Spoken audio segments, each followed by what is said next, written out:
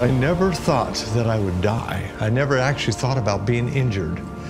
I thought, tomorrow, we are going to be the headlines of the newspaper.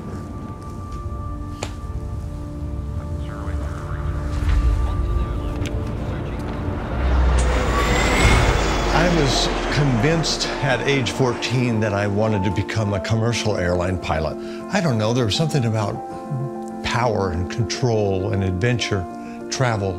And once I took my first flight as a pilot, I was hooked. When I looked down and saw the world from the air, I had this feeling of freedom. And I thought, gosh, I can take this airplane someday and fly anywhere I want to go.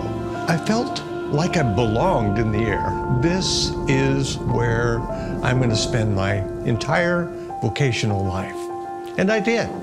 As a flight instructor, airline pilot instructor, standards captain, aviation safety counselor, FAA designated examiner in jet aircraft. I would give check rides and airline transport pilot certificate exams. I just enjoyed it. I just loved it. At age 19, got a volunteer part-time job as a co-pilot and was able to fly with this guy named Chuck.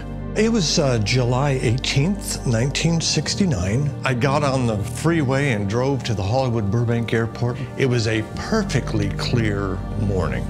I got to the Piper Navajo, a twin-engine, 10-seat aircraft, and was looking forward to just another typical, beautiful day of flying. Chuck and Gene, the relative of the chief pilot, got to the airplane, and Chuck said, "Okay, Dale, now Gene is going to be flying left seat today." That's the first time that had happened. And then I would be riding in the right seat as co-pilot. We did another engine run-up. There was nothing wrong with the airplane. We started up, started taxiing out. Chuck noticed that there was something not exactly right. Chuck tapped me on the shoulder, I shall never forget it, and he motioned for me to change positions with him. So I got out of the co-pilot seat, he got in, I strapped myself down into the temporary third seat. Gene in the left seat is flying, but Chuck in the right seat is in control. We were then cleared for takeoff. We were about 100 feet above the runway, and yet we weren't climbing. So the nose of the aircraft is pitched up, but we're not going up. And the engines are straining at full power.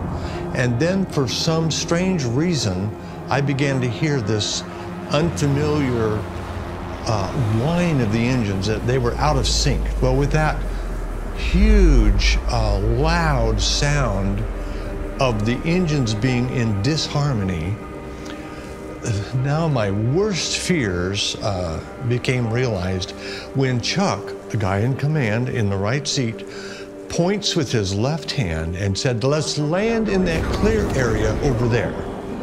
The thought came to my mind that we were going to crash. We clipped the tops of some tall trees.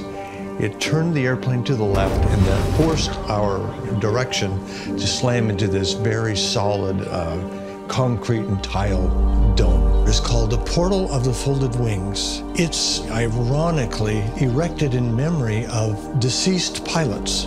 It's 7 stories tall, and we impacted it 5 feet from the top. The official impact speed was recorded by the NTSB at 135 miles per hour.